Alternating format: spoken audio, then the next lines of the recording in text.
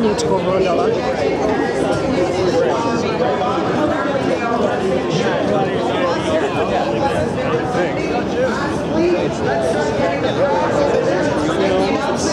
too bad. No. That's how we do it. Community decision. So we have one more speaker. He's made it all the way from Alberta. I'd like to make that some special consideration, and then we're going to get going to do the march. So remember, stay classy, stay healthy, and fight for your freedom every breathing moment!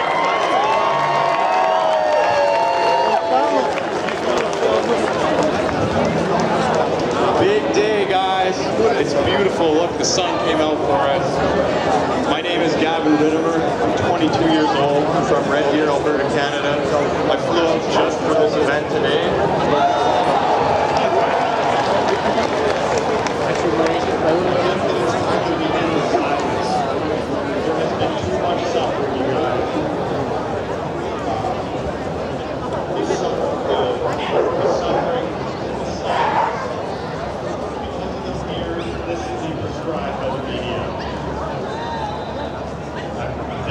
You know what? I'm pulling out the notes, guys.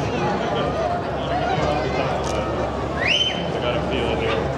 Okay. I'm from a middle-class family, you guys. I'm currently working as an electrical apprentice, working on wind turbines. I've been in the trade for 3 years now. Before I start, I just want to say, where is the love, guys? I never thought I'd get death threats for speaking my mind in Canada. I think this shows you something else is at work. The last thing that we need right now is to be less connected to reality, and that's what this lockdown is doing. Consent is huge, guys. I never gave my consent for this lockdown. The government took advantage of it. I'm proud to be standing here today beside my fearless fellow Canadians. If there is truly a threat to humanity, we need to fight this together. We need to help young people dying alone in hospitals. Young people need freedom to innovate. Because if we stop that, they can effectively die. Instead of all wastefully lying in our dollars, let's all do our part as a nation to come together and help the people who are truly at risk of the virus. The lockdown should be ended so young people can work, and implement ways of supporting elderly and youth compromised by using healthy young people to save the kids to live. I have a dream that one day this nation will rise up and live the true meaning of its creed. We hold these truths to be self-evident, that all men are created equal.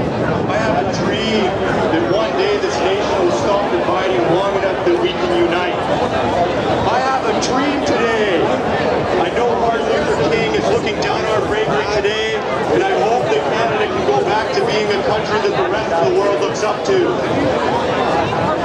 He was shot, but ideas are bulletproof. I am creating a political party called the Workers' Party of Canada. No more division. Let us rise from the ashes. Our politicians foster this never-ending fight, and it starts with how they attack each other in their campaigns. I will not smear other politicians because it's a waste of time and it doesn't bring us together.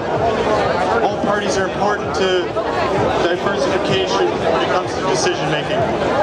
This new party is going to represent the centrist view, a balanced perspective supporting freedom, industry, and environment. No more picking the lesser evil.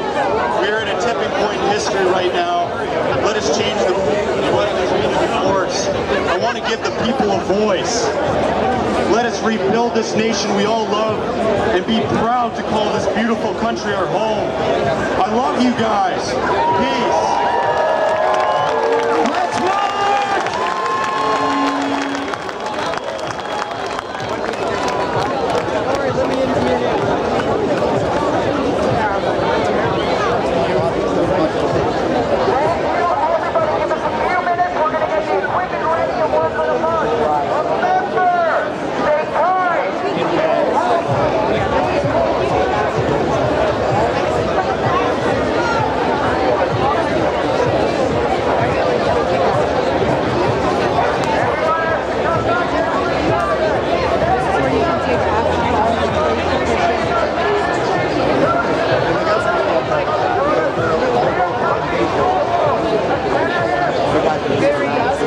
Well, I agree with that.